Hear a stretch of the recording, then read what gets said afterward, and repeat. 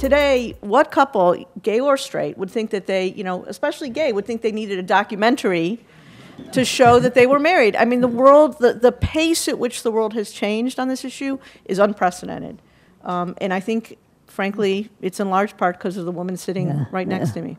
I had never been out on a Saturday night unless it was with a boy or a man. And so what really happened is that when I did see people, two women together on a Saturday night out, I was so jealous, and I finally said to him, honey, you deserve more, and I need something else. And we parted enormously good friends. However, I always, except for my 70th birthday, we were not in touch at all. My 70th birthday, he called and said, I still love you. Okay, but he had a beautiful wife and beautiful kids, and exactly the life he should have had. I'm going to give you the legal relevance now. I'm just going to read you a chapter from the book, Then Comes Marriage. Yeah. During a conference call between our team and the lawyers for the House Republicans on May 5th, one of their lawyers asked us for documentation regarding Edie's first marriage. Really, I thought? This is how you plan to defend DOMA?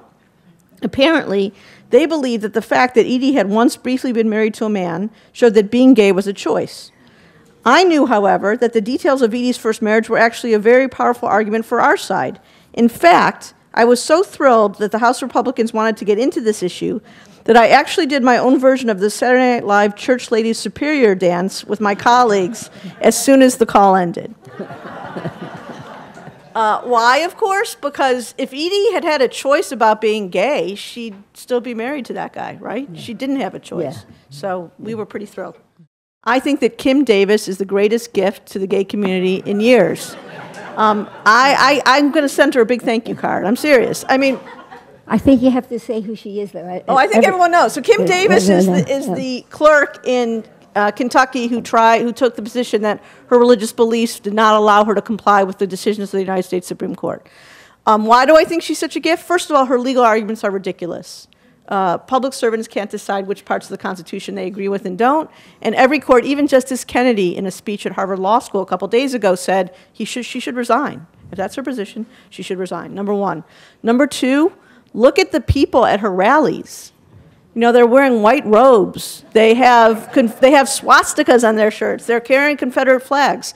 I mean, nothing could be a better manifestation of how hateful many people are on the other side.